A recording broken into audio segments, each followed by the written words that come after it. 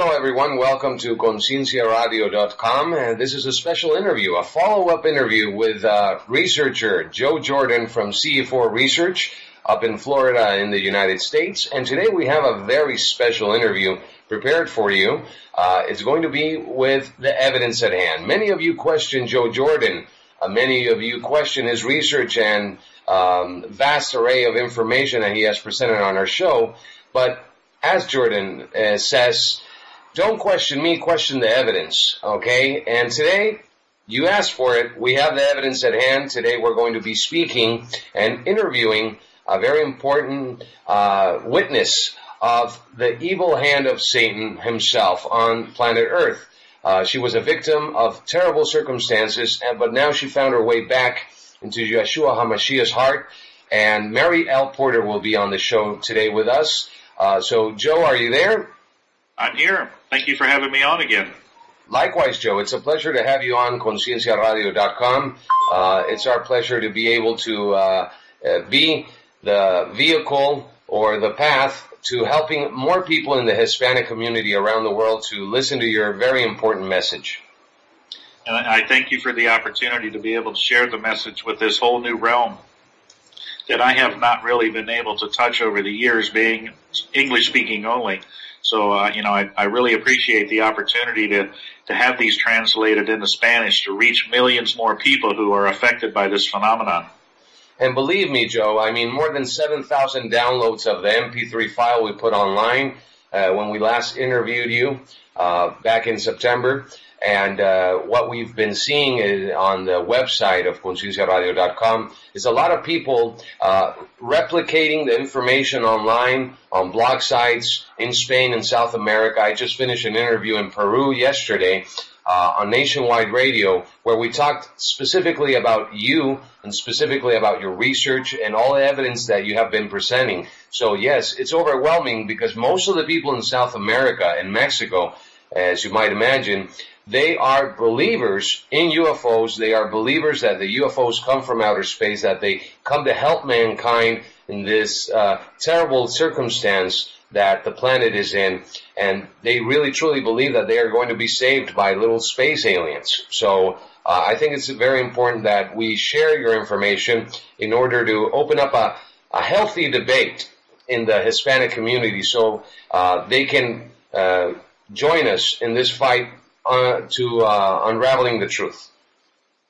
Absolutely. And, any of your listeners out there that would like to use any of the information that I have on my website at ce4research.com, feel free. You don't need my permission. All of this work was given to me by the Lord Jesus Christ as a ministry to be able to share freely with the rest of the world. So feel free to use anything I have there. Feel free to share the videos with friends and neighbors and acquaintances that might be caught up in this phenomenon. It's there for you to use. Wonderful. Thank you. I would like to start with a prayer, if it's possible. Joe, would you like to do it? Sure, absolutely. Heavenly Father, we thank you again for this wonderful opportunity to be able to share the gospel of Jesus Christ and to be able to share testimony to that gospel being authentic and real, and that testimony being a life changed because of the grace of Jesus Christ, the saving grace of Jesus Christ. Heavenly Father, we ask that you open the ears of the listeners that are out there and let them hear something possibly for the first time, and to bring this all home to them. People that are involved in this phenomenon, people that are questioning, what is it about? Is it real? How does it concern me? Let them be able to understand through this personal testimony of Mary Porter, who has been through this experience and is also free from this experience, that they may understand it. Through Jesus Christ, there is a hope and an understanding that this phenomenon is not what it appears to be. And we just ask you to be in our midst as we come together and share this evidence, and we believe this to be the most powerful evidence in the world today of the testimony of what these experiences are about. And we thank you for being with us and guard over us and watch us as we go through this show. And we ask these things in Jesus Christ's holy name. Amen. Amen. Also, Father, I would like to add something, if I may. King David said once in Psalm 18:39, "For thou hast girded me with strength unto the battle. Thou hast subdued under me those that rose up against me." And we thank you, Father, for giving us your protection, your guidance in everything that we do, that we may be able to put on the whole armor of you, our God, our Savior, that we may be able to stand against the wiles of the devil, for we wrestle not against flesh and blood, but against principalities, against powers, against the rulers of darkness of this world, against spiritual wickedness in high places, as you have clearly shown us, Father. And that's why we put on your armor, Father, so we can be strong in the end times that are to come. Amen. Amen. All right, Joe. Thank you. Mary Porter is a very interesting woman. We're going to be talking with her today. And Joe, so let's present Mary. Let's see what she has to say. Let's learn a little bit about her background. I don't know if we can start with that. Sure, we can. And I guess let me give a little foundation for the listeners that are maybe listening to this research for the first time and maybe not familiar with what I do. I'm a UFO abduction researcher.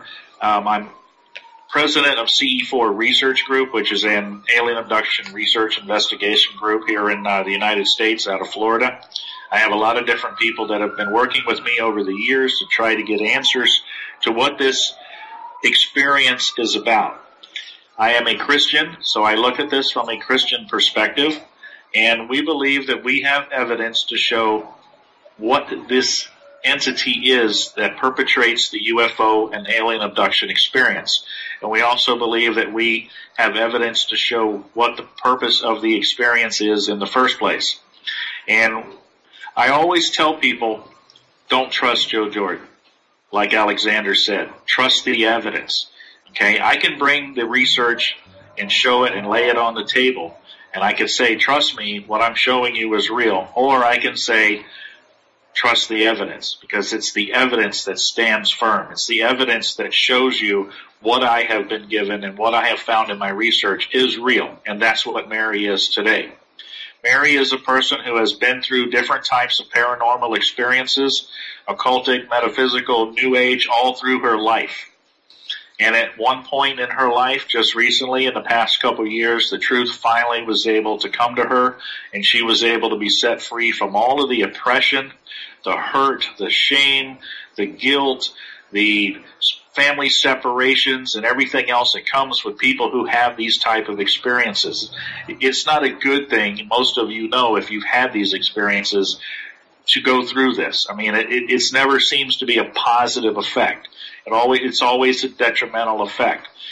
And that's part of a red flag that comes up that makes us question, what is this experience really about and what is it for?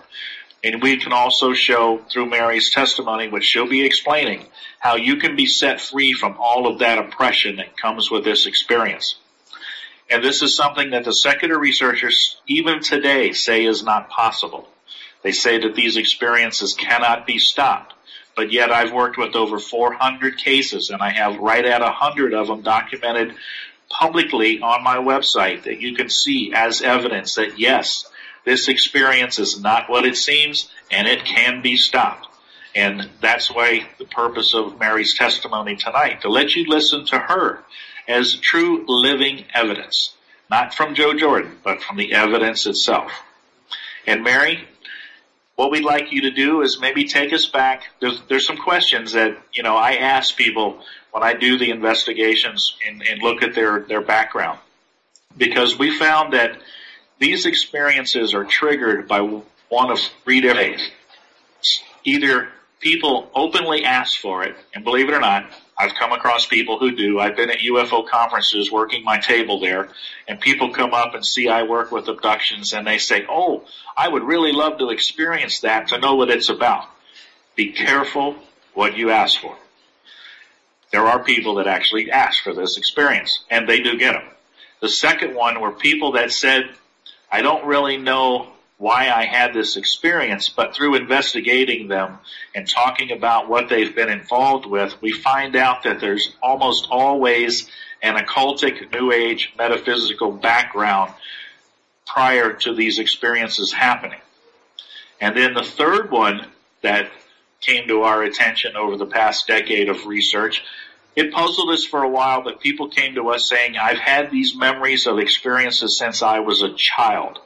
Well, that puzzled us because we didn't believe a child could purposely ask for these experiences because they really don't know anything about them, or even unknowingly be involved with things that would cause this experience. So it made us look in a different direction. And I started asking them what their family life was like. And asked them what their parents were like. Do you know what your parents were involved in? Do you know what their belief systems are? And in every instance where people said they've had this experience since they were a child, you could see by their answers that the open doors to this experience came from the family itself. In other words, there wasn't a proper spiritual covering from the head of the household over the family, and these experiences were able to happen to the children. What you're going to see in Mary's testimony is, I believe, all three. From what I've listened to her testimony, I think that there was a time where she got to actually asking for experiences. There were times where the experiences happened and she wasn't sure what triggered them. And she can also tell you about how the experiences started when she was very, very young. And that's where we'll start, Mary. Give us a background on family life and back to your earliest experience. First, buenas noches. Buenas noches, Mary. Gracias por estar en Conciencia Radio. Thank you for being on Conciencia Radio. It's a pleasure to have you on. Well, thank you so very much. Wherever the Lord is concerned, I'm there in a heartbeat. I love Him so much. Joe, that's quite a loaded question. Going way back. We're born into sin, so we just step into it, don't we? And as babies, sometimes things are done to us. I think that's where it began with me. I really didn't know, obviously. My first experiences in life were incest with my father and a rape by my Nazi uncle. And starting from as far back as I could remember, and horrendous experiences, those things were done to me, so those were handed to me. There was a time when I was 10 years old, I was out going for a walk in the neighborhood with my best friend Bart McKinley, and he was a science fiction fanatic, and I knew nothing about that sort of thing. He was just kind of a cool guy that had glasses, and I wanted to have glasses so I could see better too. We were walking down the street, and we were on the corner of Spruce and Meadowlands Drive, and we heard a noise, and we looked up above our heads, and we saw two flying discs, the typical 60s notion of how flying saucers should look, silver and spinning and just whirring around. And we both looked at each other and screamed and ran home to our mothers. And I told my mom about it, and of course I was admonished. Make a long story short, the next day on the radio, the announcer that read the news in the morning said he had received dozens and dozens of reports from people who had seen the same thing. So I looked at my mother, and basically I told her, you lied to me. See, they were real.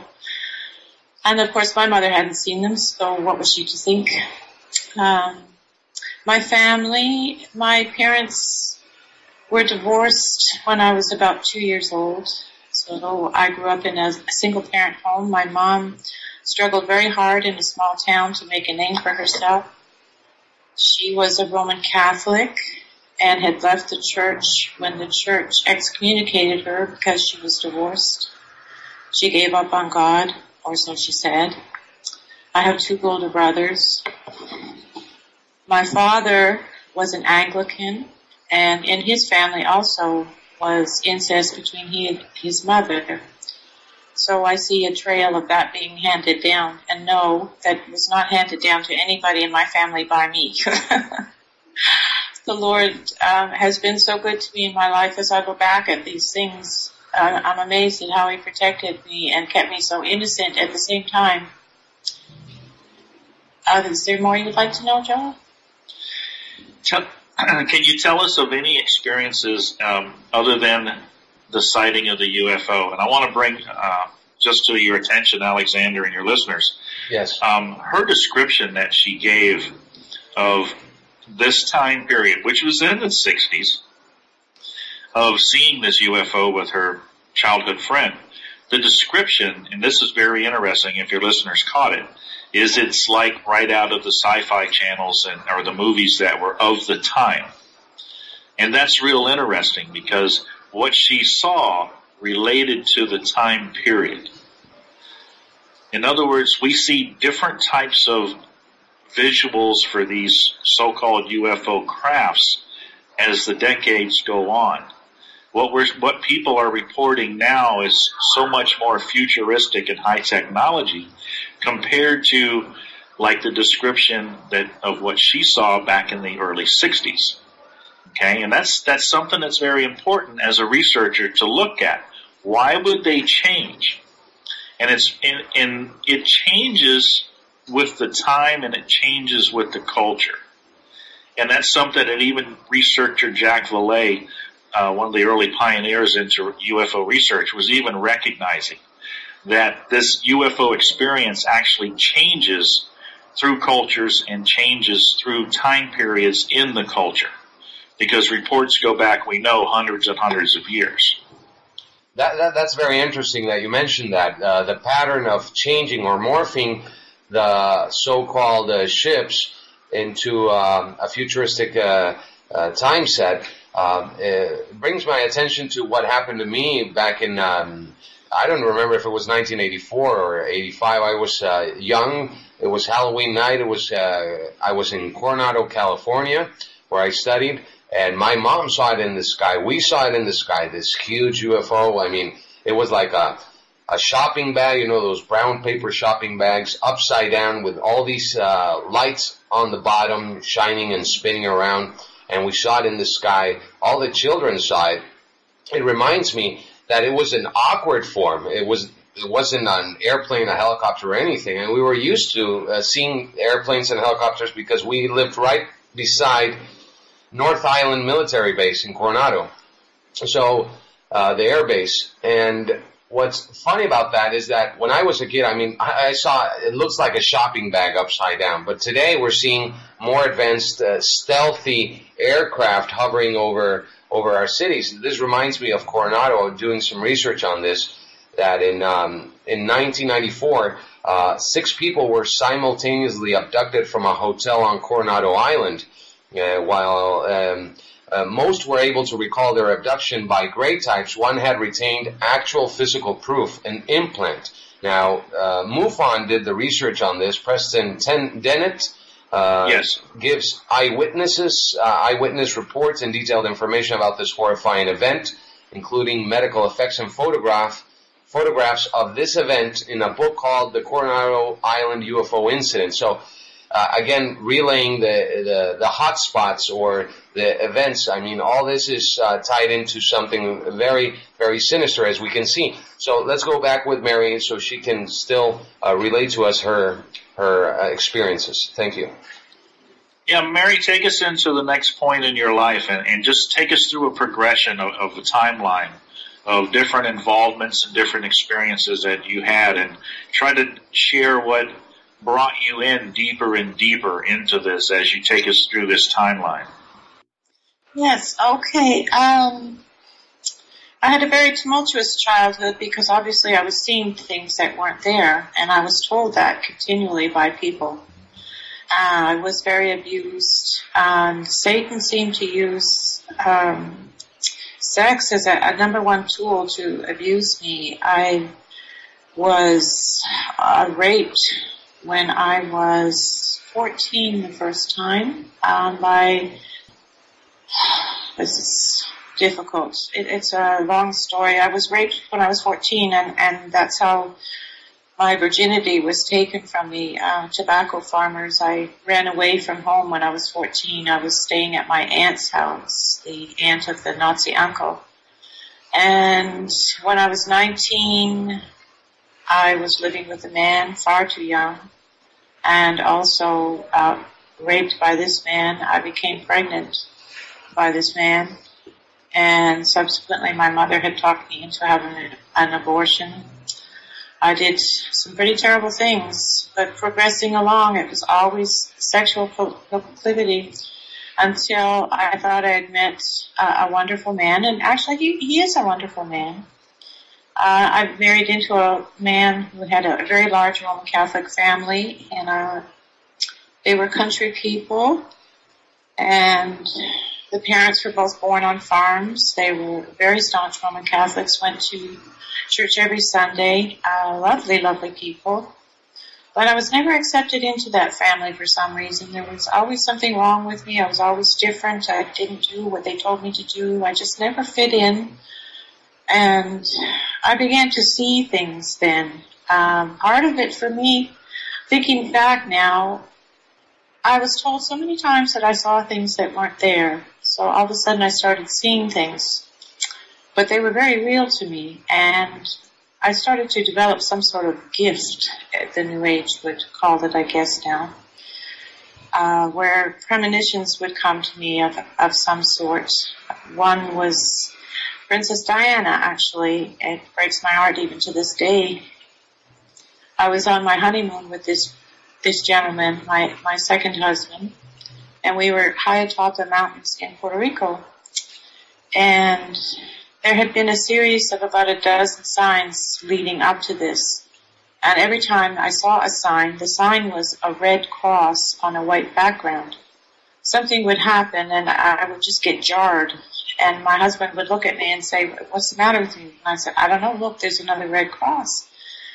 And there were a series of signs such as we had a little accident in front of the American Red Cross building in San Juan. Outside El Paso, outside of San Juan, there was an accident, dark blue sedan. The police was there. There was a bicycle on the ground with a basket on the front. And then I saw a red cross in the back of the sedan. We met a man that was weekending for the weekend in this guest house high atop the mountains in Puerto Rico, and his name was Paulo, and he said he had just begun a new job with the American Red Cross. So I kept seeing red crosses everywhere, and there was about a dozen of these signs. And Paulo and I, we were talking and getting along and having fun. He said, "Oh, I'd like you to introduce you to my fiancée." And she came walking around the corner, and she was the spitting image of Princess Diana, and nearly fell on the floor. And I guess I must have gone white in the face or whatever, and apparently I actually even took a step backwards because my husband said, "What's wrong with you? What's the matter?" And I stepped back even further, and I whispered in his ear that they were going to murder Princess Diana. And he said, "What are you talking about?" I said, "I don't know. They're going to murder her." And he said, "Who?" I said, "I don't know." And he said, "What is it?" And I said, "Well, they're going to murder Princess Diana in a French-speaking country in a dark blue car." I can't remember it all, but everything I had said and seen in all of these signs, they all of a sudden just lined up, boom, boom, boom, boom, boom, boom, boom, and they came out. And I was very upset. I had to go back to my bed in the guest house and lay down for a while. And when I woke up, basically, the information was taken from me. I didn't remember it. I don't know why, because I was so horrified. There's absolutely nothing you can do with information like that. I mean, what was I supposed to do? Pick up the phone and call Oprah? "Oprah, please call Princess Diana. She's going to be murdered." I mean, that's crazy. Well, And you couldn't do that. I mean, I know what you're going through, what you went through. But what's your take on these type of experiences with respect to the synchronicities of these red crosses popping up everywhere? Do you think it's I don't know, you're tapping into the timeline of future events, or is it that, Joe? What do you think? Or is it a divine sign from God, or how could we interpret this? Because I get this a lot. I mean, I could see things also in this form of pattern forming. So it's very interesting. Please go ahead. And I'll give you my perspective on this, as I've worked with a lot of this over the years. And what I'm seeing here, if you look at Scripture, God's messenger angels, when they came and shared a message of something that was to happen, it always includes the who, what, where, when, and how of journalism. It's very specific in the message. Okay?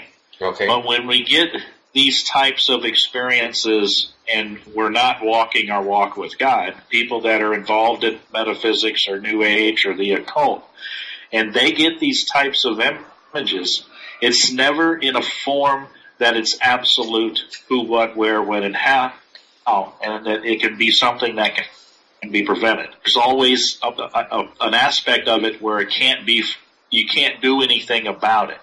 You know, you get little hints. And what it's being used as, I believe, by the enemy, by the dark side, is a seduction for these people to become more involved in the occult. Because they feel gifted, they feel they have an ability, and they feel that this must be something very important, and it makes them feel it very important that they're getting this information most of the time. I don't think that she felt very good getting this information, but it's an attraction, it's a seduction by the dark side to get you hooked in. And I believe that's another open door that the enemy uses, you know, because it's a counterfeit. Everything that Satan and his minions use is always a counterfeit of God's real works. You know, that if you're a Christian and you understand the gifts of the Spirit, the word of knowledge followed by a word of wisdom, what to do with that knowledge, and prophecy and interpretation of prophecy, all of those things are gifts of the Spirit of somebody who is a walk-the-walk believer. Okay. But the enemy counterfeits that, and it's never a perfect counterfeit. There's always a fallacy to it. Exactly, because John, when he was speaking to the believers, he calls them the beloved. He says, we are not to believe every spirit, but to test them as to whether they are of God. And why he did this is because there are many false prophets, right, that are out in the world. And one didn't know because one didn't follow Yeshua when that happened to Mary or it happened to me. But we can't believe every spiritual sign we see as from God or of divine origin, because that's how we can fall into this trap, as you mentioned. Okay, Mary? Yes, I agree with all of that. The premonitions that I used to get were quite vague, mimicking details. Yes. Such as the Princess Diana story. There were a series of about 12 signs and different things, and all around those different things was the Red Cross. But there was nothing written in stone, so to speak. It was blurry. It's like when people go to get their fortune told, or they go to a psychic and they do a reading on them. It's always so general and so vague. And it's always one or two little things that they know to hit on that'll grab your attention and go, oh, how can she know that? But, you know, there's an art to doing that. I used to be involved in the New Age myself, and I saw how these people do this. You know, and it's just a manipulation of conversation, is to be able to grab on. The odds of striking on something that you recognize, you know, is there. And if they can just get you to grab onto that one thing, you feel like they're getting a special message. And then the good possibility that some of these people are tapping into the dark side and they do have information that they can share that they know about you. But the whole thing is, it's nothing that can actually do anything for you. You know, it might make you feel good for the time being, but it's never anything for your profit, you know, to make yourself better or to help you change your course of life. You know, where the word of Jesus Christ absolutely does those things. In Jesus' name, so be it. So be it, amen. So basically what we're seeing here is that we have all these truth sayers out in the world, in the New Age circuit, you know, giving lectures, expos, and life expos, and conscious expos. I mean, I just went to August to L.A. to deprogram, you know, most of the audience, and they went nuts with my message. You know, there's only one true God, and it's Jesus Christ. He came to save us. There's no other way back unless you accept Him in your heart, you know. And there was a woman there in L.A. She came up to me after the talk I gave, and she said, look, I'm practicing Reiki. I'm about to go to a Reiki course. What should I do? I shouldn't go to that? And I told her, no, because you're dabbling with the occult. Reiki is dangerous. And then I felt the Spirit of God go through me, through my heart, and push her. And she was like, "What are you doing to me?" I'm not doing anything. And she felt this energy hit her. After 2 weeks, I saw her again, and I told her, "What did you experience?" And she said, "I saw Jesus Christ speak through you. I saw him in your eyes." She was crying at the moment that it happened and the moment afterward. But since then, she has not accepted Jesus totally. And I told her last time I went up to Los Angeles, you have to accept him totally and renounce to everything that you've been doing, because she's being attacked every night right now by these beings that come down from the ceiling of her room at night and abuse her sexually in front of her husband while he's sleeping. They paralyze him or something. So it turns to all this starts to connect and make sense when we start listening to Mary's story. Go ahead, please. I just want to say one thing that Father God put in my heart recently that really pulled it all together for me, because it is very confusing to the secular world, because they cannot see. Their eyes are closed and their ears are closed. They just simply cannot see. But what Father God put on my heart was, in the secular world, when I was there, and many, many people, they're always chasing the secret of life. They want to know, what is the meaning of life? Why am I here? What is this all about? And they continually are seeking that. And I sought that. And for me, what I sought my whole entire life, all I ever wanted, I only wanted one thing. I wanted love. That's all I wanted. And I believe this is what a lot of people, all people are seeking, is love. And we can never, ever know love or understand love or feel love, not truly, until we meet God, because God is love. And when he comes to us and we accept the Lord Jesus Christ into our hearts, then we receive love, and it's the most awesome love in the world. And until we feel that love and understand that love, we can't possibly give it out.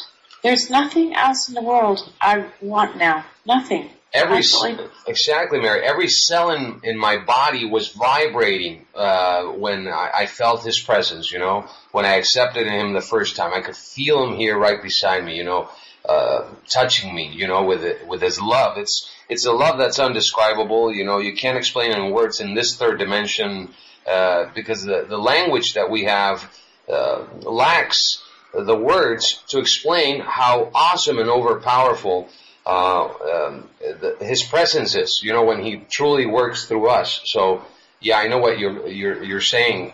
And so let's keep on going here with Mary's narrative with respect to what happened next, Mary, after these things, these visions you started having.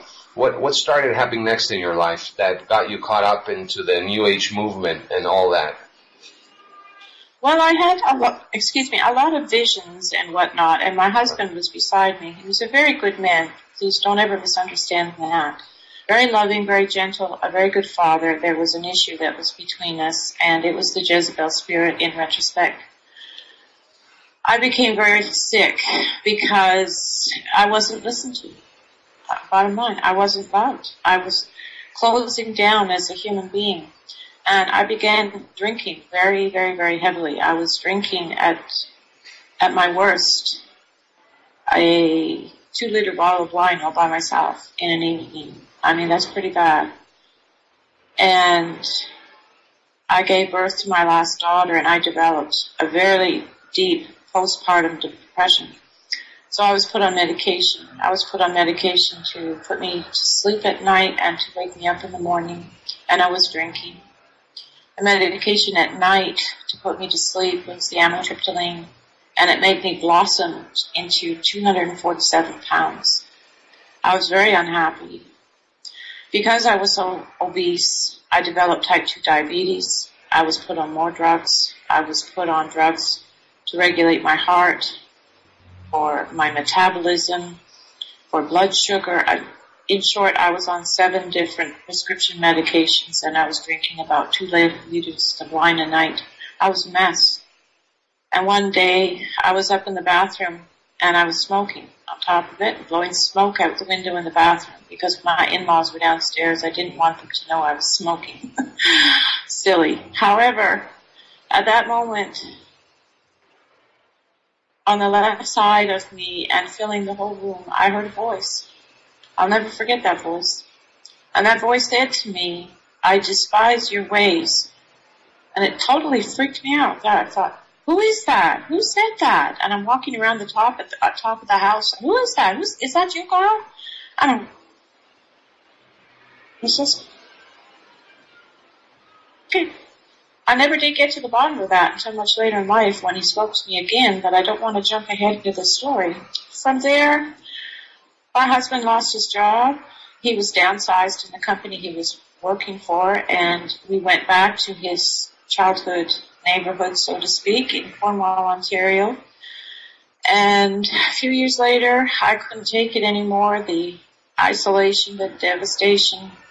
I went to my medical doctor and I asked her to take me off all these drugs because I got very drunk one night. And the next morning my husband said, do you know what you did last night? And I said, no. And I looked in the mirror and I had a deep gash underneath my eye and a gash on my leg. He said you were stumbling around, and I didn't even remember that. I just remember looking in the mirror at myself thinking, I'm killing myself. So I had gone to my medical doctor and I'd asked her to take me off all prescription drugs, and she said, no, you're too sick. And I thought, I'm not sick. I'm just really unhappy.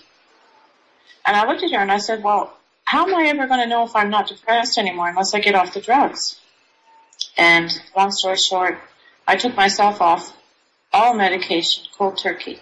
Rather, I wasn't born again then, but looking back, I know it was Father held me up because I took myself off every single drug cold turkey and lived, because apparently you're not supposed to do that. I was on a very high dosage of Effexor. It was 750 milligrams of Effexor, and you're supposed to go off that gradually. I could have killed myself, but I didn't. But the Lord was there, and He helped me. Within 9 months, I'd lost 110 pounds. I was off all the drugs, and I decided I was getting healthy enough. My husband didn't help me. The doctors didn't help me, so I'm going to go out and help myself. I walked out on my husband and my little girl, and I stayed with my mother for a little while. And running ahead quickly in the story, April 2008, I got in the car with the clothes on my back and a few suitcases and drove across Canada to Vancouver, British Columbia, where I met a woman on the beach who turned out to be a channeler. And I was lost. I didn't have a lot of money. I just knew I wanted to be away from my mother, away from my life. I just left everything and ran. And this channeler told me how special I was, and I had so many gifts, and I'm a healer, and I could heal thousands of people, and she was going to help me get a job and a place to live, and she did. And she was a very nice woman, and I love her dearly to this day, but she's deceived. She thinks she's talking to God. She thinks it's God telling her all these things, and I know now that no, it is not God. God does not channel. He wants you to know something, you know it. And I ended up sharing a house with this lady, and she introduced me to Conscious Planet, a wonderful place in Vancouver. And they held a weekend conference with these two women from Hawaii that were teaching an ancient practice from the Himalayan mountains called Kunlun. I'd never heard of such a thing, so I went to the conference, and they showed us the positions of this particular meditation, because this is what it is. And what it is basically is channeling energy, grounded energy from the ground, and bringing ascended energy from above to meet in our bodies and to travel through the chakras and reach a state of bliss. Who doesn't want to go to bliss? I mean, terribly unhappy people. Wow, bliss sounds pretty good. So I tried it, and you know what? It was kind of cool. I was laughing. I was happy. I was at peace. I thought, this is wonderful. Oh my gosh, I found the secret of life. This is it. And I quit my job. I was working in a real estate company at the time. And I hopped in the car with these two ladies and traveled down the west coast of the United States. We went to Portland, Oregon. We went to all over Arizona, Tucson, Phoenix, Flagstaff.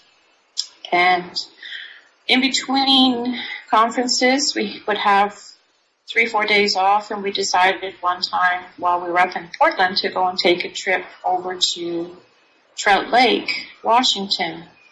At the base of Mount Adams is a ranch run by a gentleman who is a UFO person. He believed in God, apparently. He's a very nice gentleman. He would take people in off the street, feed them, give a place to stay. Very hospitable.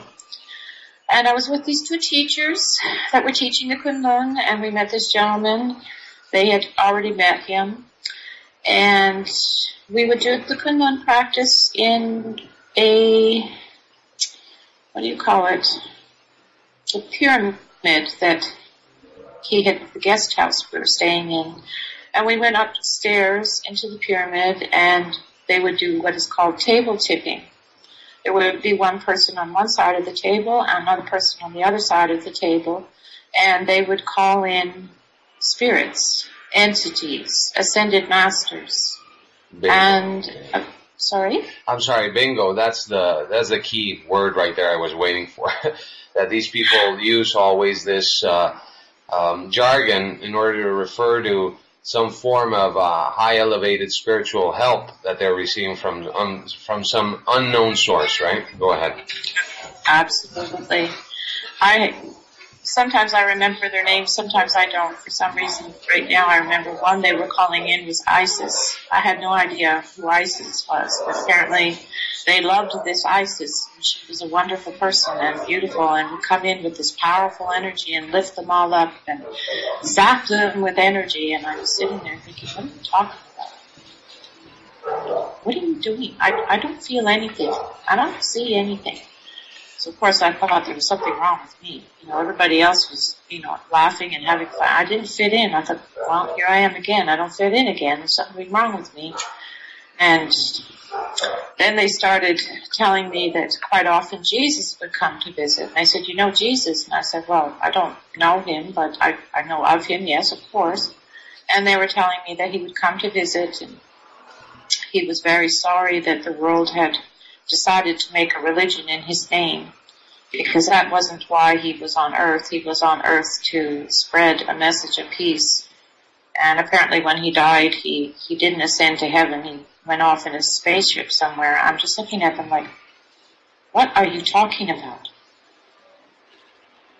What do you mean he went off in a spaceship? That makes no sense to me.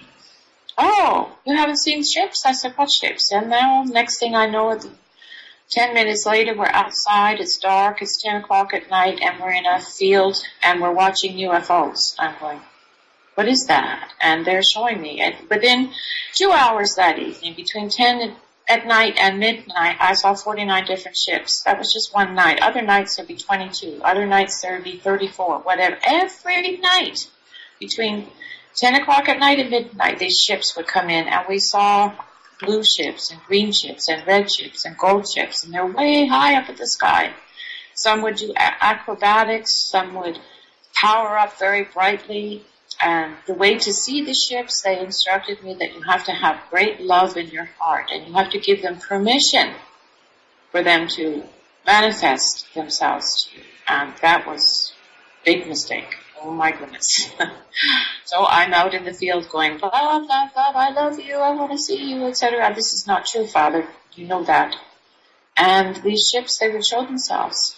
The gentleman that owned the ranch had a red laser gun that he would shoot up in the air. And it was like a pointer. And apparently it went up 5 miles or something. And he would shine the laser on these ships and say, power up. And they would. They'd get bright. And I was in awe. I was like, wow, what is this? So that was my introduction to the UFOs. And I shouldn't wish, I'm a Christian now. I'm not supposed to do this. I pray I'll never ever see one of those things ever again in my entire life. I found out afterwards, after God had pulled me out of the enemy's camp in Costa Rica. That's another story. I'm jumping ahead. But I found out after that this gentleman and this UFO place, it was a Luciferian cult. And they had initiated me into this cult, and they had put me through a healing exercise. I hadn't told you about this part, Joe. My ex-companion is a Hare Krishna man, and we had gone to the owner of the ranch for healing, and we had a question because of all of these earth changes that were supposed to be coming up. Mother Gaia was going to wash herself, and the earth was going to tipple-topple, and oceans would flood New York City, and mountains would come crashing down, and California would disappear into the ocean because the earthquake would come. So we were concerned about where we should live because my ex-companion, the Hare Krishna man, lived in California. And we thought, well, that's not a good place to live. So we had asked the owner of this ranch if we could go through a healing exercise together, and if we could ask this question and ask the spirits where it is we should go. So we went in the Kunlun meditation room, which is adjacent to the main farmhouse of the ranch. And the gentleman who owns the ranch and his assistant did the table tipping, and my ex-companion and I sat on either side of the table. There was 4 of us around the table. And the healing session began with a prayer, of course, to the universe. And my guide was brought in, apparently. I will not say the name. And I was introduced to this guide, and the gentleman on the ranch described the man to me, and I went, oh my goodness, I know who that is. And I finished describing him to the gentleman that owned the ranch. So we were on the same wavelength, and I'm thinking, how did he know? He must really be real. He can see him.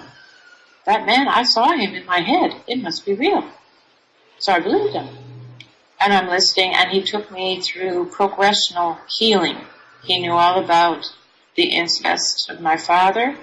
He knew about the rapes. He took me through various ages where horrible sexual abuse had taken place, and apparently he healed these things. And then he asked my guide if he wanted me to be initiated into whatever it was they were initiating. I said, what do you mean you're going to initiate me? And he said, well, then you can talk to the UFOs anytime you want. I went, oh, okay. So he initiated me. And it wasn't until later I found out I'd been initiated into a Luciferian UFO cult. We asked our question. My ex-companion went through the healing, same thing with him. We asked our question. We asked the man who owned the ranch if he would ask the spirits where we should go. We were going to join our lives together. And the first suggestion that we had was Hawaii. We asked, well, is Hawaii a good place to go? Because my ex-companion owned 9 acres of land outside Hilo. And the spirit said no. So then I asked, well, maybe we should live here around Washington. You're living here. You're doing fine. You're all set for the earth changes. The spirit said no. And then my ex-companion said, well, maybe down near Kevin. And we hadn't thought of that. And I said, yeah, well, what about Costa Rica? And the spirit said, yes, Costa Rica. Go to Costa Rica. So that's how we ended up. This man, he was the man of my dreams, and I love him dearly even to this day. We are equally yoked and cannot be together. I had to leave him. We got on a plane from Los Angeles, California, and flew to San Jose, Costa Rica. And we arrived to see his friends, and we stayed there for about a week or so. We ended up calling that the prison house. It's kind of a joke, but it's not really, because these 2 people would take in rescue dogs, but they did get along. So they had 3 levels of dogs outside their house, meaning there would be the courtyard where 3 dogs could have reign and do whatever they wanted, and then there was fencing. And then inside the fencing, there were 3 more dogs that could have free reign in that area. And then right next to the house, there were 3 dogs that could go in and out. So there was 3, we called it the prison house, because you couldn't go anywhere without upsetting the dogs. They'd be snarling and, lovely people, but it wasn't the place for us. Next we went to Gracia. Gracia's beautiful. part of Costa Rica. I love the Costa Rican people. The Tico people are some of the happiest people I've ever met in my whole entire life. They're happy, happy, happy, no matter what was going on. Happy, happy, happy. They had a huge heart, these people. No matter where we went, we were welcomed. They were friendly. They were courteous, polite. Just wonderful people. In Gracia, I fell in love with Gracia. It was the first time in my life I saw a flock of parrots. I thought, who knew parrots flew in flocks? I was just absolutely in awe. And of course we saw the Costa Rican parrots and beautiful birds and wonderful people, but the mountains there weren't for us. We didn't feel settled there. There's another part of the story Joe hadn't told you yet. There was one day we were staying at the guest house. A wonderful woman from the United States owned it. Her son, Charles, lived in Chicago and he was there visiting. And there was one day, I don't know what happened to me, but I thought I was losing my mind. And my ex-companion came in the room and he found me out on the balcony. He says, what happened? What's the matter with you? And I said, I'm really, really unhappy. I don't want to live. And then I remembered my Kunlun teachers who said to me, if you ever find you're in deep, dark trouble, cry out the Master's name 3 times and he will come. And he will fix whatever is wrong. So in my head, I called out this Master's name 3 times. And all of a sudden, this huge wind came in and cleared away whatever was going on outside there. And I felt okay again. And so I was feeling settled. And I said to my ex-companion, I told him what happened. And he was kind of looking at me because his Krishna beliefs aren't quite the Kunlun beliefs. So we were stuck between a rock and a hard place. He's a surfer. He was unhappy in the mountains and he wanted to be near the water. So I said, well, let's go down to the water. We ended up in a beautiful condominium right on the ocean. Central Pacific, Costa Rica, absolutely beautiful. Palm trees, wonderful sunsets. We thought, oh, we made it. We're going to stay here and, live happily ever after. However, God had other plans for me. Things fell apart very quickly. I met a sister online through my daughter, beautiful Dory Lynn, and she was in the New Age, and she was alone, and we got along very well, and she was in Minnesota, and I was in Costa Rica, both of us unhappy, and we would email back and forth, and all of a sudden she started to change, and she started to talk about Jesus. Her father was calling her, and I thought, what is going on here? And things were happening around me in Costa Rica, and one night there was a lightning storm, the likes of which I never want to live through again as long as I live. The lightning was so strong and intense, the building was shaking. The whole condominium complex was shaking. It was only 3 stories high, about 12 condos in each building, but they were all shaking, and the lightning would come down and it hit the beach, and it rearranged the entire beach about a football field at the beach, maybe bigger. It just totally rearranged it, opened up the tributary river, and it was flowing a huge gorge in the beach. That's how powerful it was. It scared me. You have no idea. And my ex-companion had grown up on the shores of the Pacific. He was born and raised outside of Los Angeles, so he knows all about storms and ocean. He had never seen anything like that before in his life, and it scared him too. Things started happening, people screaming and yelling, cars being stolen. There was I don't want to say the product because I don't want to get somebody in trouble, but a very famous drink company, energy drink company, came in for the weekend, and they had a marketing seminar and had taken over the complex, and they were playing the most awful music I've ever heard in my life. And we had a real estate agent at that time, and he was helping us to buy the home of our dreams. And I said to the real estate agent, I said about these people, I said, oh yeah, that's satanic. I said, what? He said, that's satanic music. I said, no, it's not satanic music. It's the worst stuff. I didn't know what satanic music sounded like. I had no idea. That's how loving our Father God was. The things that were going on around me, He kept me totally protected from what was going on. Soon after that, the lights started going off and on in the house. The pendulum fans would turn on and off. I could sit there and talk to the pendulum fan. I could ask questions, and the chain swinging from the fan would answer me yes or no. And I thought, oh wow, this is really cool. This place has got all kinds of spirits, and things are wonderful. But then my sister Dorlyn, she said to me, Mary, there's high witchcraft going on around you. I didn't know what she was talking about. Of course, I've heard of witchcraft, but I didn't really know what that meant other than bewitched on TV or something.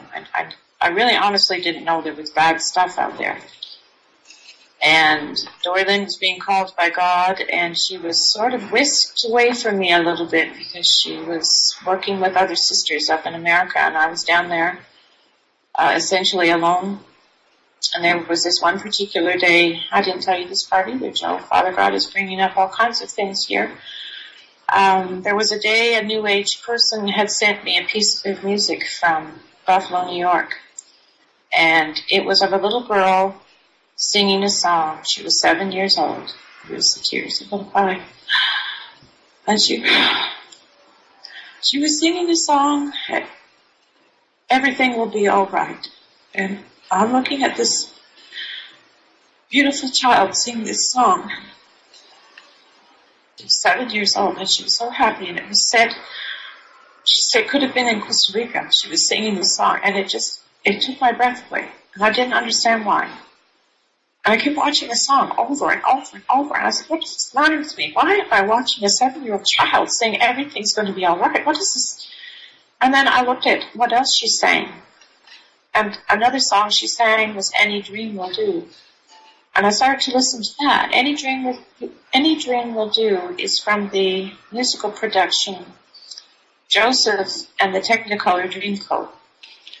And I had been in the Chicago theater the last night that Donny Osmond had sang in that theater production. And I fell in love with that song, Any Dream Will Do. And after that performance that night, I went out the back of the theater, and he was on the balcony. And I talked to him, Donny Osmond. My gosh, when I was a child, I was in love with that man. And I talked to him from the balcony, and I said, thank you. I just fell in love with that song. And I asked him what it was, and he told me, Any Dream Will Do. So there I was in Costa Rica, listening to this little girl sing Any Dream Will Do.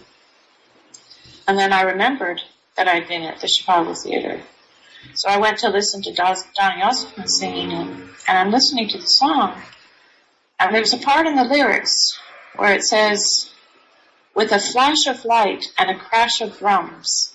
And at that very moment, a rainbow-colored laser beam light came in through the window and zapped my computer. I was sitting there, and I didn't know what was going on. It zapped my computer, and it turned it off.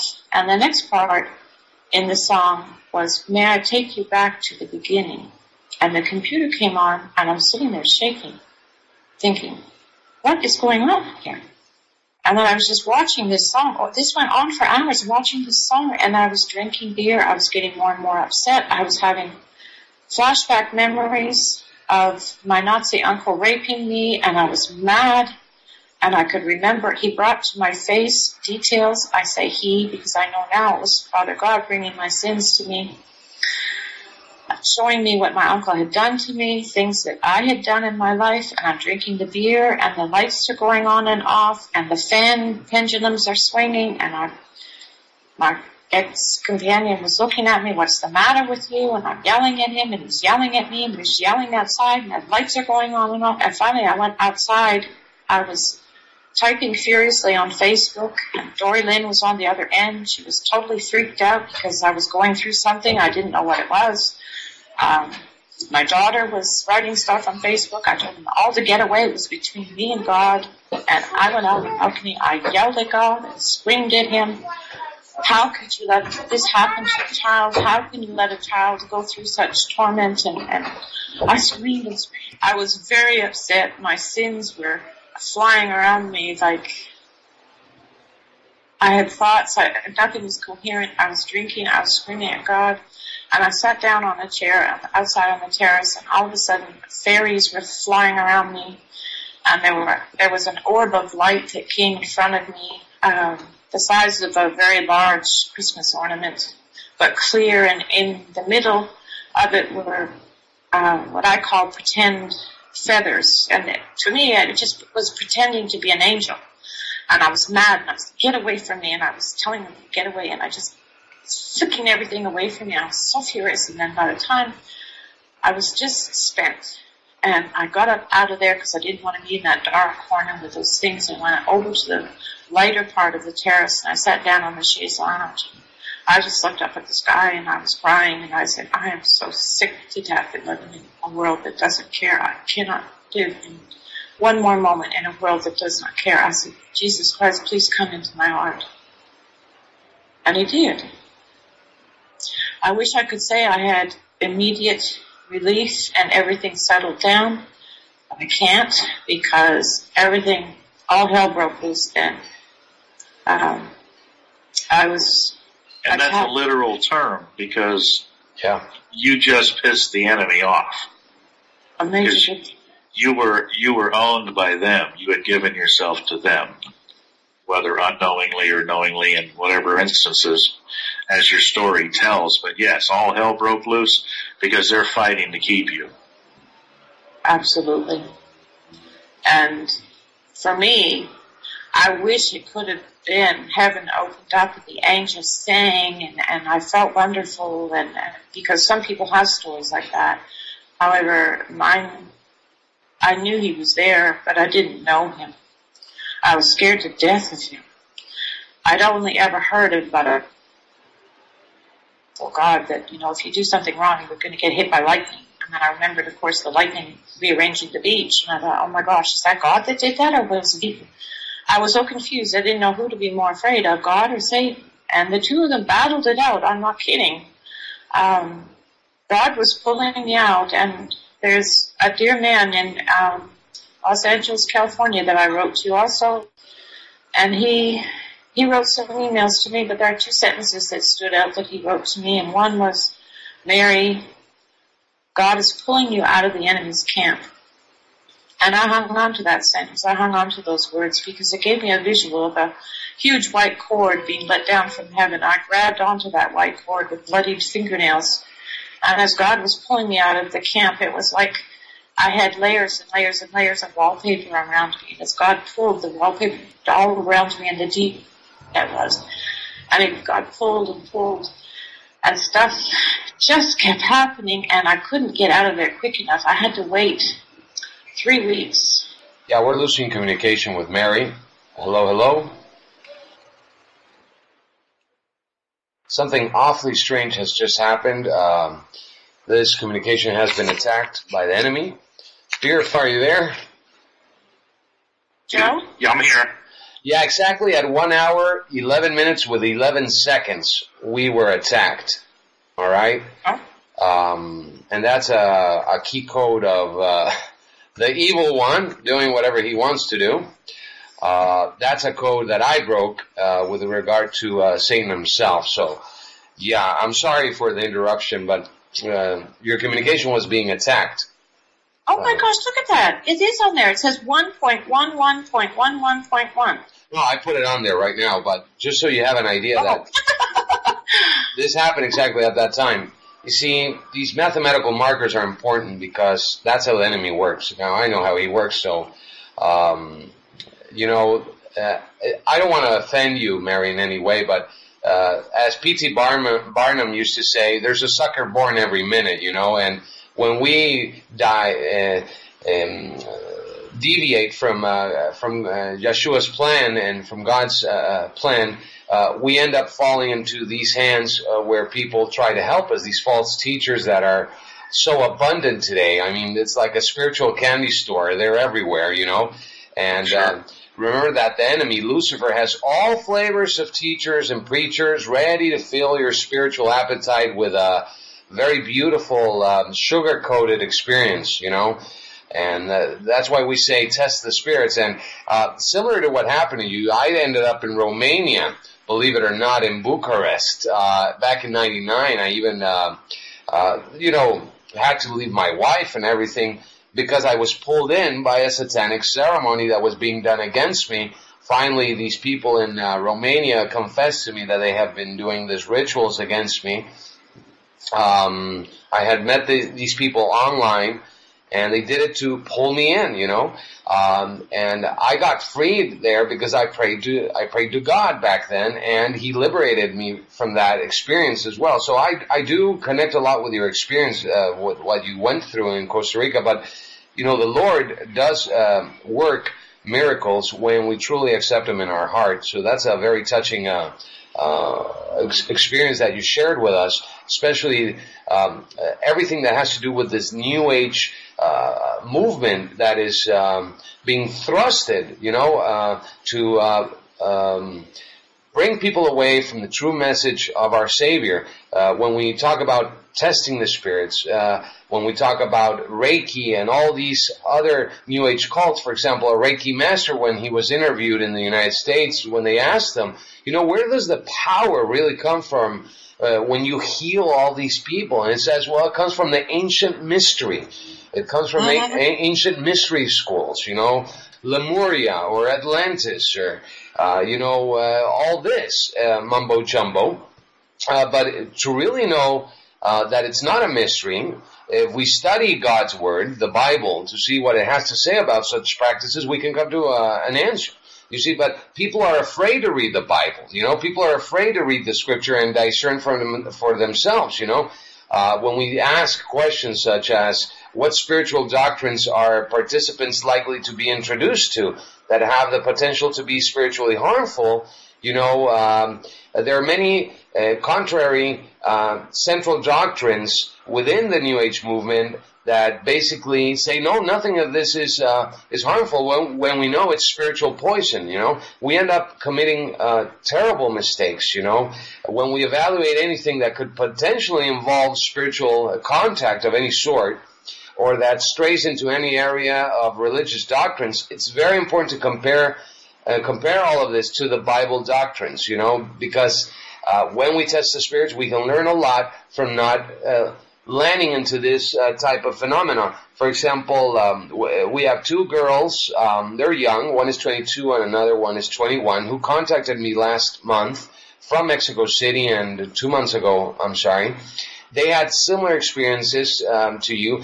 Down here, Joe, Mary, in Mexico, there's a lot of tribal mixing with the New Age cult movement. Tribal mixing would be going to Indian camps, indigenous camps, and participating in sweat lodges, opening up a hole into the earth and asking the Spirit Mother to come through that and enter everybody's body while they're suffocating with lack of oxygen from all these plants that are being poured into a fiery abyss, because that's what it is.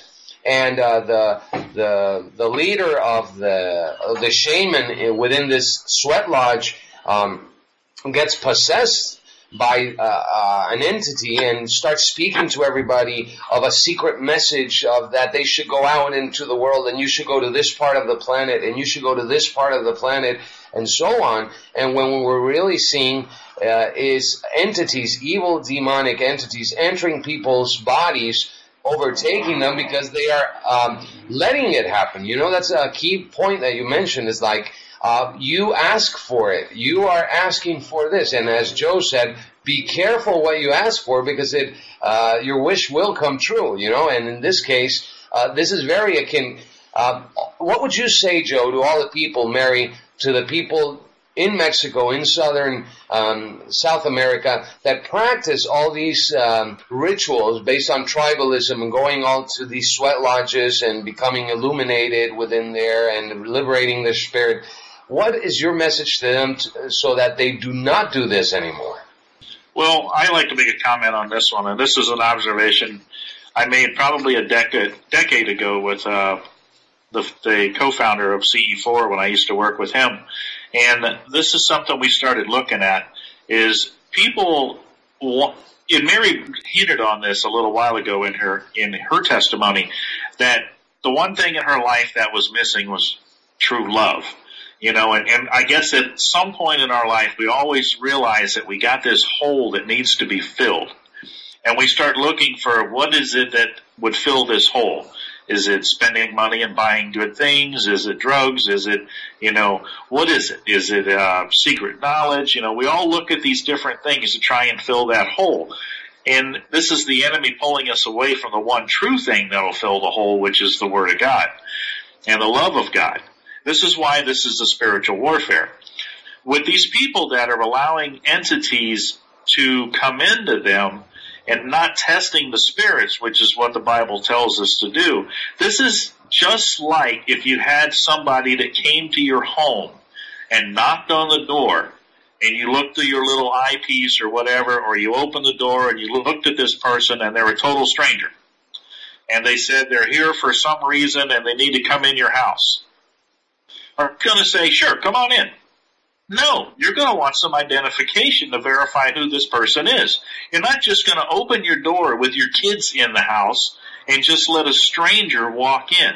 You're going to check everything to make sure this is not some crazy coming in to do harm to you and your family. Am I right? Yeah, absolutely. Yes, they have to learn.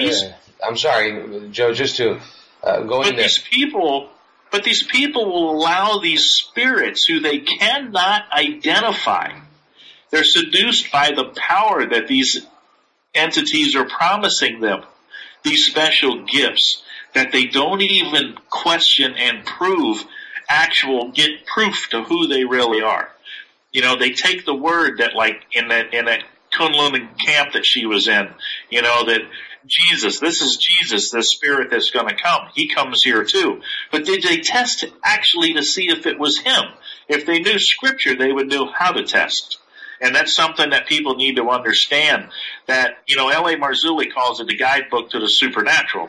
And it is a guidebook. The Bible is a guidebook on how to handle the supernatural, to test the spirits. And it gives a proper sequence on how you test these spirits, because they have to respond in a proper way. Of course they'll say, yes, we know who Jesus is. We have no problem answering that question. But is he your Lord and Master?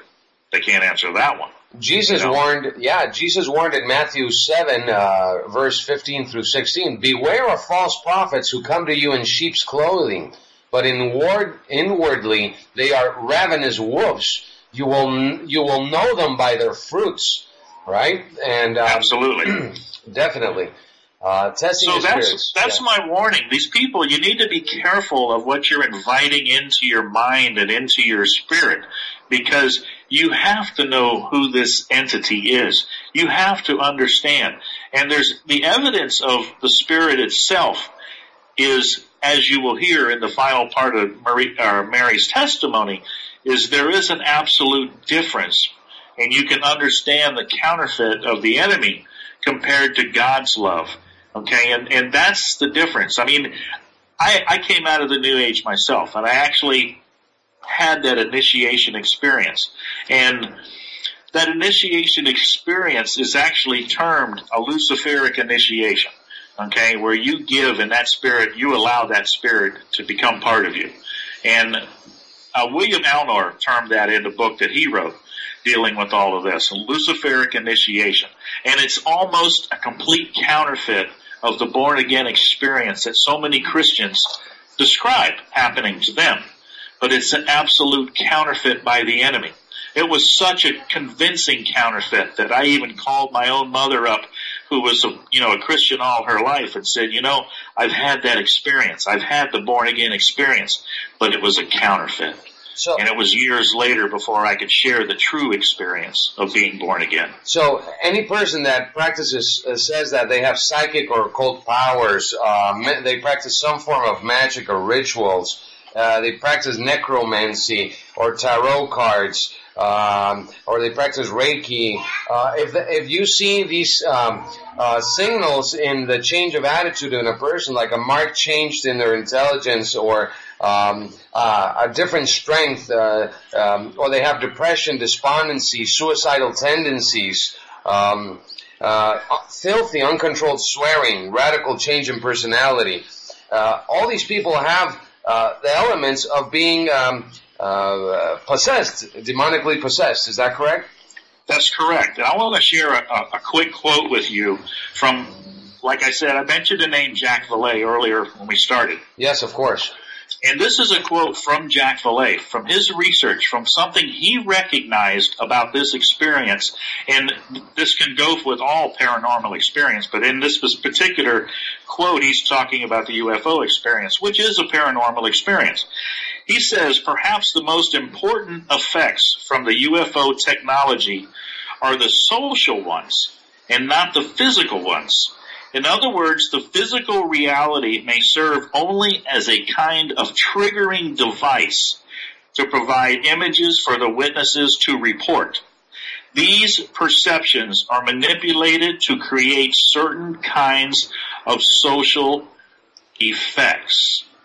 And that's what I believe that this entire UFO, alien abduction, paranormal experience is about. Is to change our mindset. That is the purpose of this delusion, this deception, is to take our eyes away from the one true God. Very just name, yes. So be it. Yes, so be it. This is very important what you mentioned, because right now in the popular culture we have Satan everywhere. We have Lady Gaga, Marilyn Manson. We have kids in the potato chip bags in Mexico. They're putting all these demonic Pokemon little plastic wafers that they play with repeatedly in school. Aliens in movies, Skyline, angels, astrology, astral projection, clairvoyance, contacting the dead, seances. Crystal consciousness, divination, energy healing, evolutionism, feng shui, fortune teller, ghosts, Halloween. I mean, Christmas is even a pagan ritual. Haunted houses, healing techniques through the New Age system, horoscopes in our newspapers every day, human or spiritual contacts, spiritual guides, hypnotism, which is very dangerous, hypnosis, levitation, magic cards. All these, the Marian apparitions, which would be related probably to the paranormal. Absolutely. Anything that is supernatural in nature is either directly from the Most High God or directly from the lowest form, which Isaiah clearly states, of Lucifer. So, meditation, for example, near-death experiences, some of them. The orbs that people are seeing, you know. When I went to this New Age conference up in LA in August of this year, and I was deprogramming the people, they took pictures of us up on stage. There was a Satanist he was the keynote speaker. He had a pentagram on a black T-shirt speaking to the people. He's called the Elder Witch. You know, that's his name in Spanish, Brujo Mayor. And this guy was tremendous because he clashed with me while he was giving me a certificate of participation in the event. And this man said, I will never forget it. He said, I don't believe that God exists, all right? I do know that there is a force in the universe, but I really, truly do not believe God exists. You're a very smart man, and thank you very much for participating. And I told him, well, there's a very big difference between white and black, I said to the audience. You see, white is a real color. Black is the absence of white. So absence of all color. Of all and everything. And that's the duality matrix that we're living in. I mean, it's a programming system. I mean, this is Lucifer's world, okay? People need to understand that the programming is embedded everywhere in our products, everything we buy, everything we see, TV, throw it away. People need to react now because our children are at risk of all this programming, embedded programming, Satan's beast system, I call it, you know. The beastocracy of embedding information, overlaying information, programming the subconscious, Harry Potter, and all this stuff, bringing them, enticing them into the occult. The Ouija boards that are being sold in our supermarkets, here in the game section, in the game board section. I mean, all this is happening right now, and people are falling by the millions. You know, my son Alexander, I'm going to share this with you now. He's 9 years old. He was contacted by Yeshua when he was 4 years old. Mary, you'd love this story. He brought me back to Yeshua. He told me, you know, Dad, I had a dream and God took me. What do you mean God took you? Yeah, well, he took me and he showed me who he really was. And I said, could you draw a picture? And he drew Jesus Christ, and there was a rainbow over him, and he had a sword in his hand. I'm like, yeah, sure, right? I was in the New Age back then, this was back in 2004, 2005, and I said, yeah, sure, son, the sun is God, I was saying it was Ra. Ra is a real power. I'm like, and then, no, Dad, this is God. I saw him. He talked to me. Okay, once I accepted Yeshua, he said, you see, I told you, Dad. You see, you're my brother. You're not even my dad. My real father is up in heaven. His name is Jesus Christ. And he never read the Bible. Aside from that, he had a dream 3 weeks ago where the Spirit took him, the Spirit of God took him, and he showed him hell. And that really freaked me out. It gives me comfort to know that he's being prepared by Jesus himself. But he said, Dad, Joshua took me down to hell and he showed me, and he said, and I asked him, what did he show you? He showed me, millions and millions of people falling into these like pools of magma, he said. And these pools of magma, Dad, all the people are falling in there. It's horrible, Dad. And Jesus said, don't worry, nothing will happen to you. I'm protecting you. And he told me, tell the people that this is going to happen very soon. Very soon. And he said, prepare yourself. This is happening soon. And then he woke up. But he woke up at 6 a.m. like visibly shaken from the experience. All day long he couldn't think of anything except that experience. And it really shook us up as a family, and we started praying all day long, just to think of an innocent child being taken by Jesus, to show him the demo version of what's going to happen to most of the people that are embedded in this type of system. The Urantia book, a lot of people email us. The Urantia book says that Jesus Christ is the Archangel Michael, Alexander.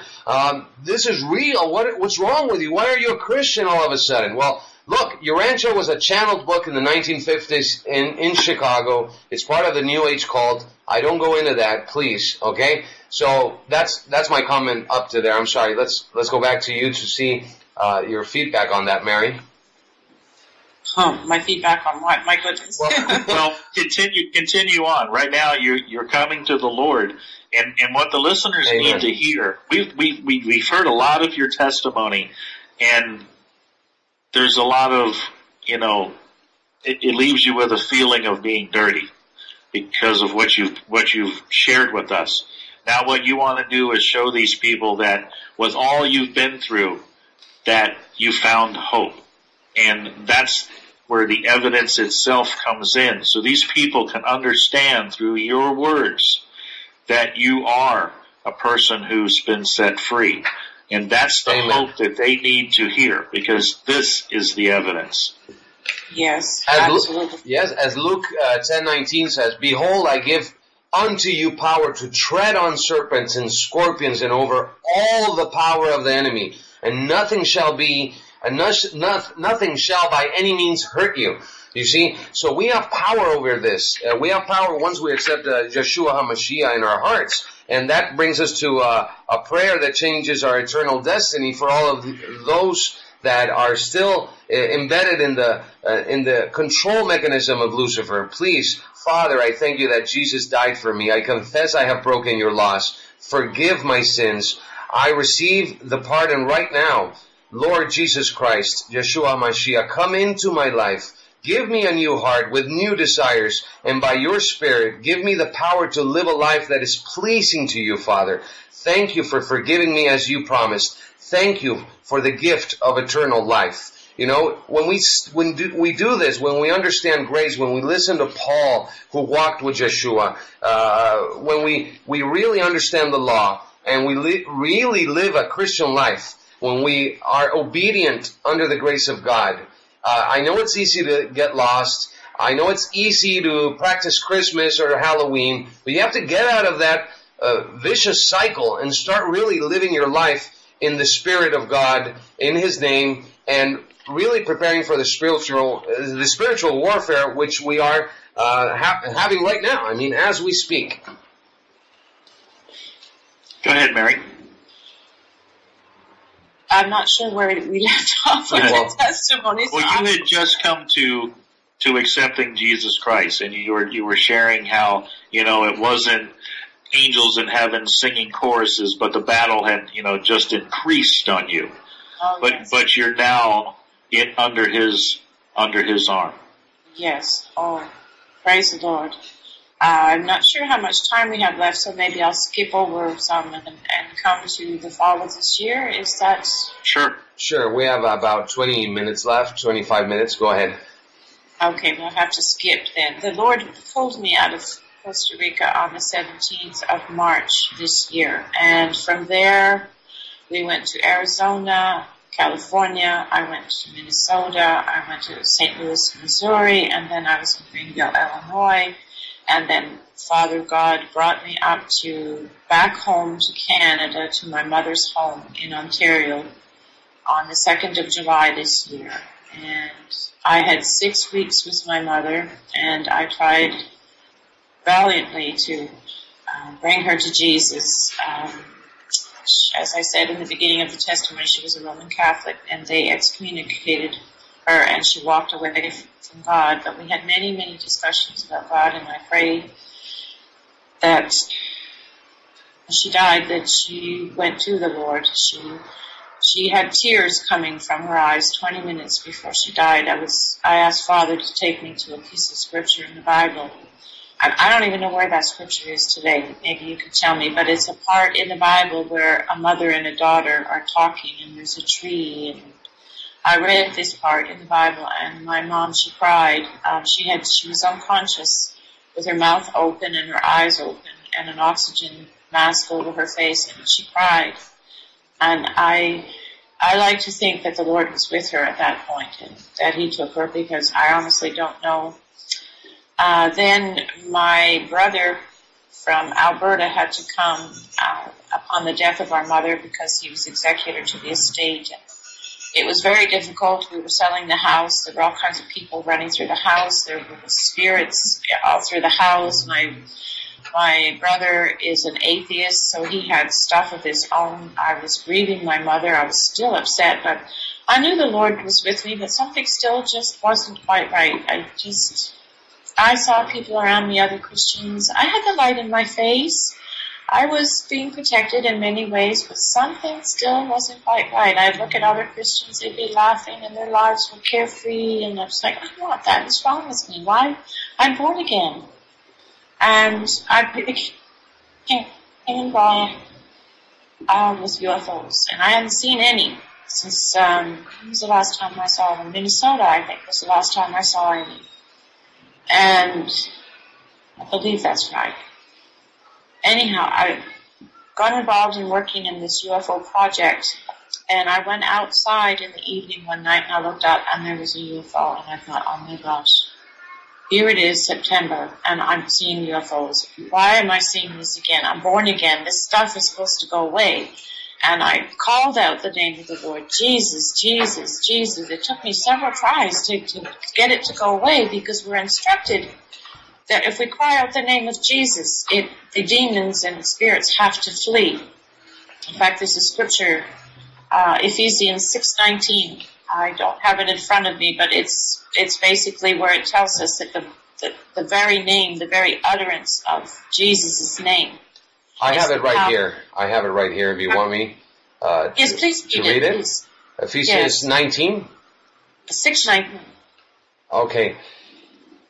And for me that utterance may be given unto me, that I may open my mouth boldly to make known the mystery of the gospel, for which I am ambassador in bonds, that therein I may speak boldly, as I ought to speak.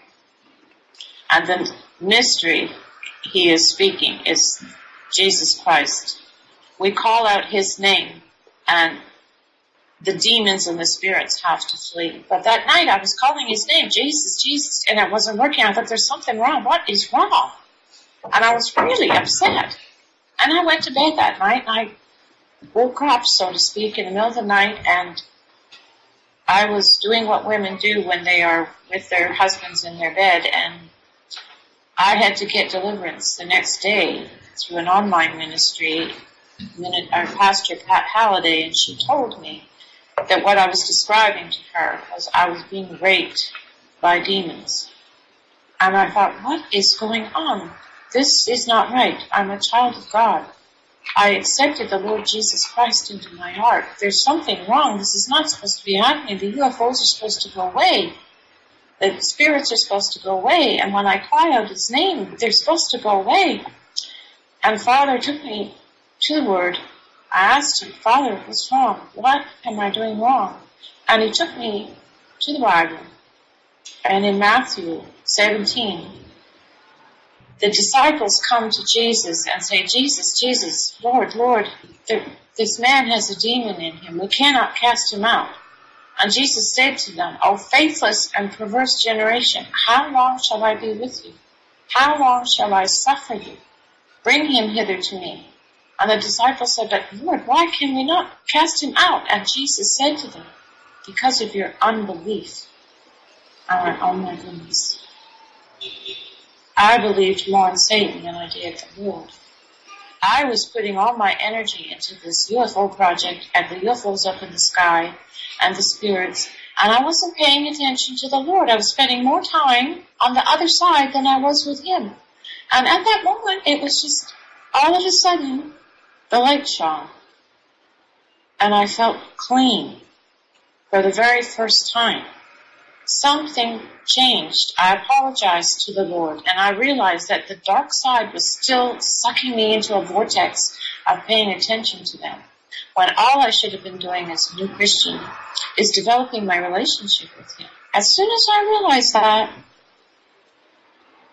things changed. I was looking even at other Christians, and I could see there was something not quite right.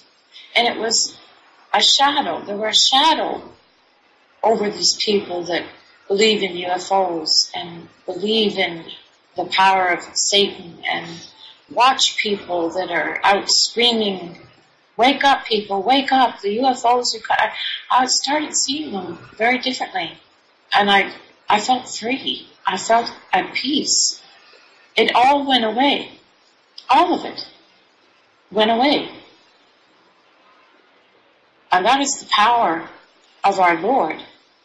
And when we believe in him, we truly are born again and free. But I was inside the delusion still, because I was believing in the UFOs. I was believing more in that side than I was of the Lord. As soon as my eyes were turned, that was it. I was a whole new person. You know, I'd like to comment in here where she's at, Alexander. Yes, please. On my website, I have what is called the 8 R's to Freedom. And that is a very important guideline for people that want to have something that's useful to help them in their progression of being set free from, you know, their connectedness to the dark side once they become a believer. And I've seen Mary go through all of these steps. And the 8 R's, you know, it's recognize what's been happening, what you've been involved with. And then the next R is you want to make sure that you do something about it, okay? And then it takes you right on down the line through repentance. And then the one that's the hardest for these people to go through of the 8 R's is the 5th one. It's called remove it. And it means take everything you've had connected to this dark side and remove it from your life. And what we're seeing that what I've been seeing over the past few years is a danger to a lot of new believers that I've worked with coming out of the New Age and the metaphysical realm and the paranormal realm and the occult realm. Here we are as Christians trying to show them they've been deceived by these demonic spirits. And we bring them to the base of the cross of Jesus Christ and his saving grace. And now they become Christians. But then what I see happens is they get introduced to all of these other things in Christian name, okay? Studies of stuff that deals with bizarre subjects that people are teaching from a Christian perspective, you know, of serpent seed, of hollow earth, of Nephilim hybrids roaming the earth, of satanic super soldiers, all of these type of things, they get sucked right back into instead of taking the time to actually heal and let the Lord speak to them and set them completely free. You know, when we were in the New Age, we were chasing, and the people that are listening to this that are involved in the New Age know the term, the search for enlightenment. That's the ultimate goal, is to reach enlightenment. And that search for enlightenment is like chasing a carrot on a stick. And you can never reach that carrot. It's constantly one new piece of secret knowledge after the other. As soon as you think you've achieved something and you hear that word nirvana, all of a sudden somebody else comes along and shares another piece of that secret knowledge with you. So it's a works-based religion in essence, that you could never achieve all of the works. It just keeps you chasing the carrot down the rabbit hole. And what's happening is I've seen the enemy infiltrate this Christian realm in the same way. And instead of being able to get these people grounded into a church, which is what we try to do, and into a fellowship of other Christian believers, the enemy's right there going, hey, look at this, hey, look at this, hey, look at this. And it's just another carrot on a stick, but it has the term Christianity written on it, so they think it's okay to go chase that. And they end up spending all of their time chasing these carrots in the name of Christianity, but it's not doing exactly what you're supposed to be doing, which is getting grounded in God's Word and into a personal relationship with Jesus Christ. And that's the danger that she became involved with. And once she was able to have the Lord open her eyes to that's what she had done after becoming a brand new Christian, was go right back chasing that carrot again, but in the name of Christianity. When the Lord opened her eyes and she was able to go, thank you, Lord, I see this, and she was able to step back, that's what she's describing as finally total freedom. Praise God. Praise God. We have the 8 Hours to Freedom in Spanish. We're just proofreading it. We're going to be having all that information up on our site in your section, Joe and Mary. Especially the 8 Hours to Freedom. Listeners, please download that in Spanish.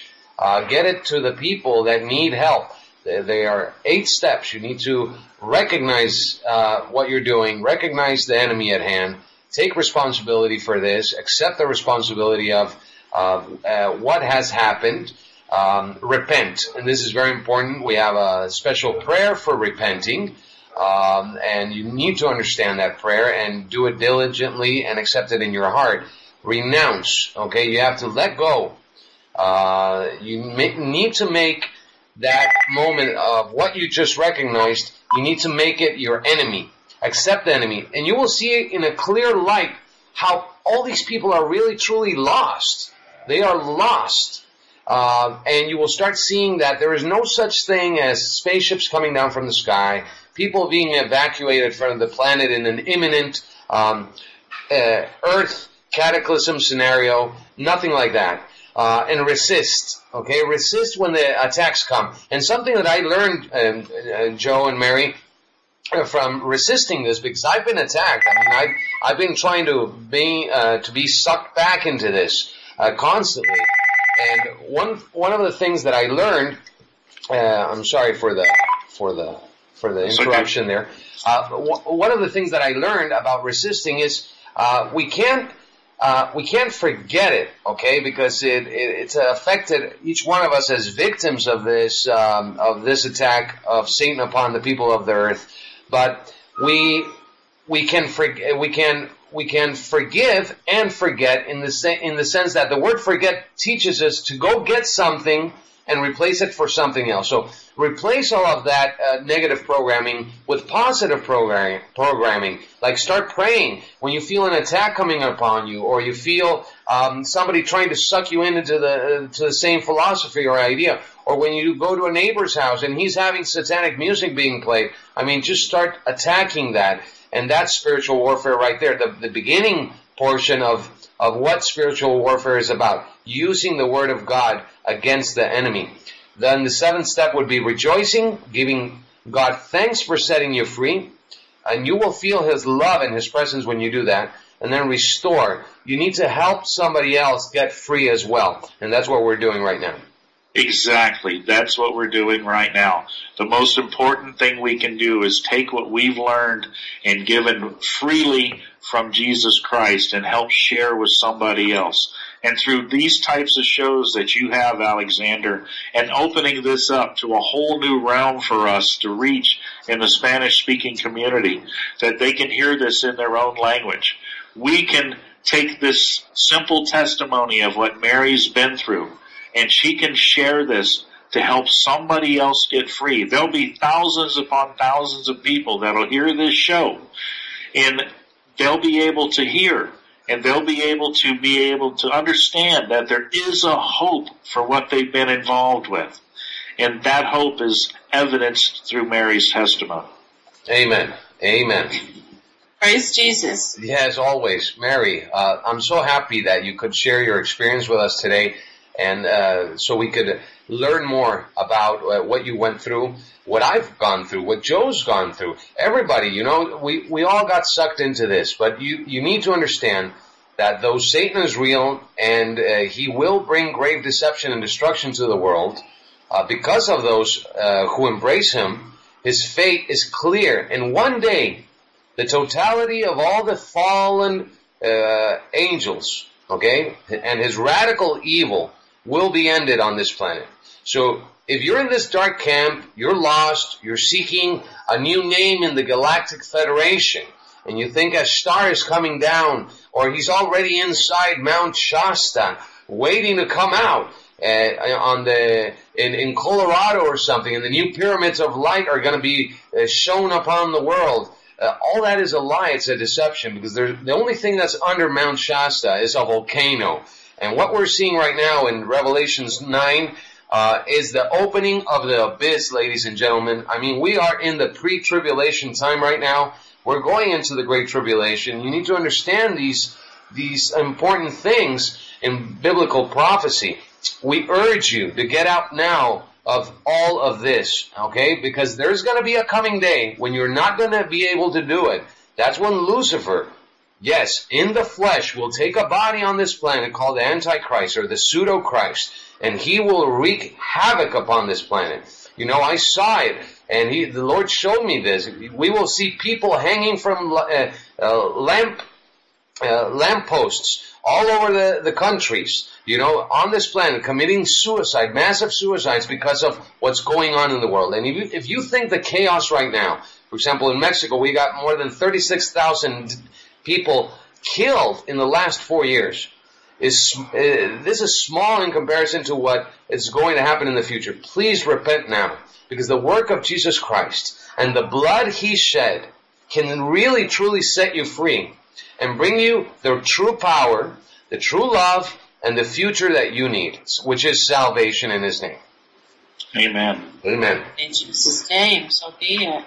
I just want to say one thing, that there's a lot of people out there searching for love, searching for the one true thing. And I urge people to take a good look at your lives. Nothing else has worked up to now. Why not give Jesus a try? Ask Jesus to come and see you. Talk to Him. He will. He loves you so much.